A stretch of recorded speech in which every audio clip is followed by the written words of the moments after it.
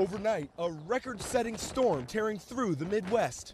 In Minnesota, a possible tornado in what would be the state's first ever December twister. Look at all the lightning from this system here in December. Pretty remarkable. Tornado warnings stretching through 6 states. At least 19 tornadoes reported in parts of Iowa and Nebraska alone.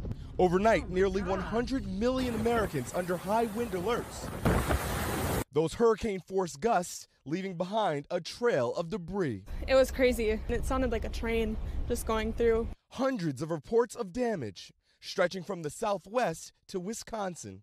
In Kansas, blinding conditions on the roads. The dust so thick there were reports of mud rain. Winds up to 107 miles per hour crashing into Colorado, sending trailers flying. Stop! And toppling trucks in Nebraska. At Denver International Airport, a rough landing for some and major delays for others. It was just rough.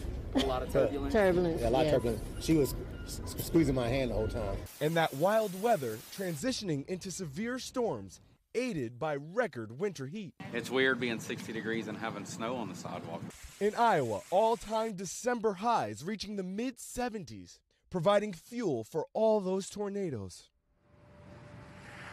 And here in Minnesota, it's the mix of winter storms in the north and then thunderstorms and tornadoes in the south that make this area in this December so unusual and really potentially dangerous. Yeah. Hoda? I'll say, all right, Shaq, thank you so much. And Al is here with more on the storms and what we need to know today. Some folks are traveling. That's Al, right. what you got? Got a lot going on. In fact, you look at these wind damage reports. They literally stretch from California all the way to the upper Midwest. We're talking 517 reports across 17 states, stretching 2,100 miles. These are the most high wind reports were 75 miles per hour or more, the most ever recorded in one day. And now we still have 51 million people being impacted by wind advisories and high wind warnings from Duluth, Minnesota to Watertown, New York, down to Lima, Ohio. We're looking at these strong wind gusts of up to 60 miles per hour. As this front pushes to the east, we've got the marginal risk of severe weather stretching from Little Rock down to Tyler, Texas, Shreveport. Tornado threat low. That's the good news. But we are going to be looking at very heavy rain. Our friends in Mayfield going to see heavy rain through Kentucky today, showers and thunderstorms in those hard-hit tornado areas. Then tomorrow, a new storm enters the Ohio and Mississippi valleys, river valleys. Again, more heavy rain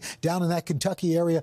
And this is over saturated soils already. Saturday, the rain stretches from the mid-Atlantic to the Gulf Coast with snow upstate New York on into New England. That wintry mix will be moving in later. The rainfall totals locally 3 to 4 inches from northern Texas right through the Mississippi and Ohio river valleys. Look at Mayfield right there. Those poor folks are going to see more heavy rain and a decent amount of snow up through New England, anywhere from 4 to 8 inches of snow in that region as well. Guys? All right, Al, thank you so much.